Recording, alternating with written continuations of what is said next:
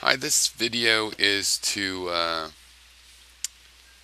Kurt, to mrkurt,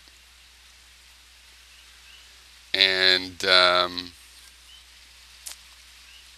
it's about free energy.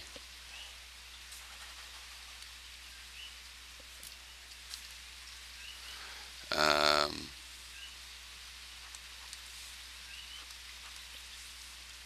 and my feelings about it.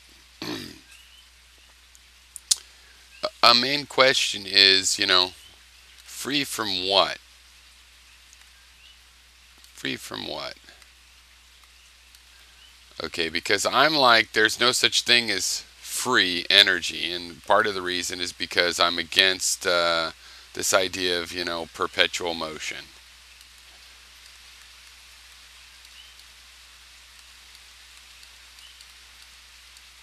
Right?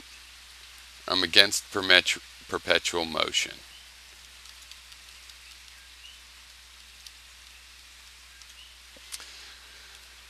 So, it's kind of a general feeling. Some of the people that support Kurt are kind of like, maybe I'm just uptight, right? Maybe I'm just uptight. Could be why there's a problem. I'm just uptight. I need to breathe into my balls and roll around on the floor more. No, that's not why.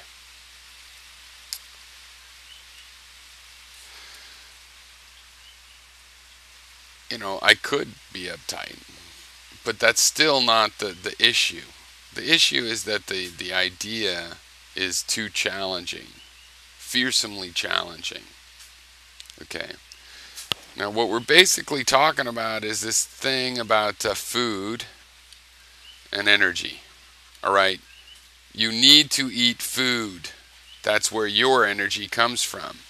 It's a beautiful reality. And I mean, the fact that the energy for you to walk around your house and then feed your cat comes from the bread and cheese you eat, that's a lovely uh, scientific discovery that has spiritual implications, right?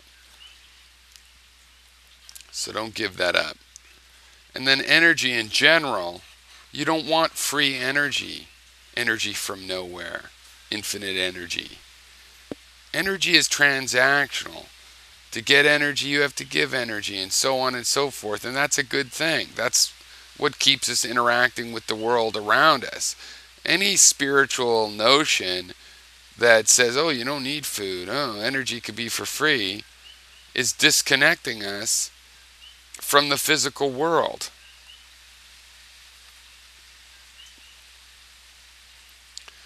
We want to spend energy. And when we spend energy, we want to get energy from the world. That's the transactional nature of the world as energy, right? Now, one thing I was noticing is hunger is to hungry as spirit is to spirituality, right? Hunger is a feeling. My hook on spirituality is that we have spiritual feelings. And, what is the spirit or what is spirituality? It comes from some sort of statistical information processing of our spiritual feelings. And, it's some psychological thing, just like hunger is. But it could be related to a material thing, just like being hungry is related to needing food because you need energy. So, what am I saying overall? Well, this to me is a spiritual victory. The world is made of energy, right? We have entropy, we have F equals ma, we have all these famous guys. There's a bunch of connections. And the main connection we're missing is probably between the left and right hemisphere of the brain.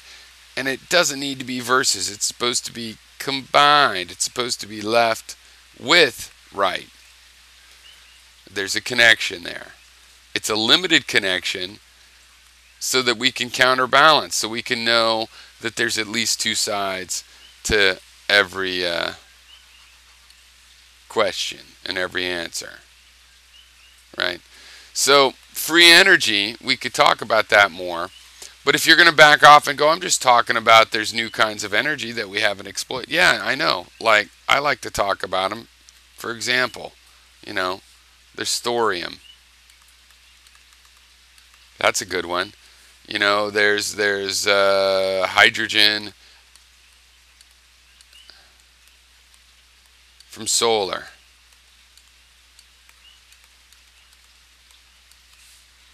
I mean, but you're backing off and acting like it's something like that, and really it's like I can build a toy that'll make energy. I know I can because I thought it up. Why can't you say, "Hey, I came up with a really good experiment. Do the experiment and then just see." Sometimes it turns out wonderful. Sometimes it doesn't work out and you need to go back to the drawing board. Either way, why pretend, oh, you already know? Because it's free. It's this question of freeness, how simple it is to get, right? How simple it is to get. And we need free things. Why? Because we're slaves. We're house slaves.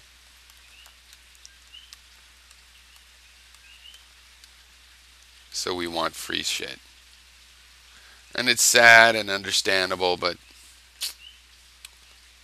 it's something we have to deal with.